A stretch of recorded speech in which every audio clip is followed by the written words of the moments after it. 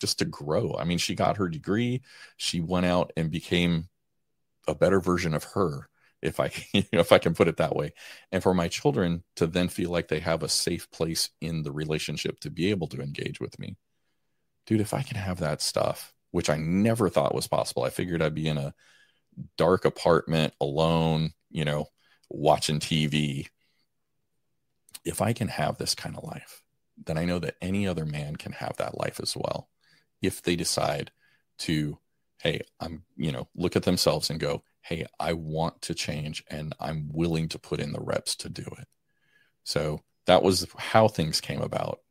As far as engaging in that process, man, there's one-on-one coaching, small groups.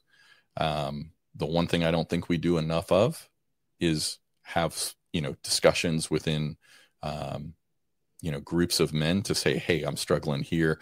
I could use some help here. And just getting down almost like the Wizard of Oz, pulling back the curtain, Yeah.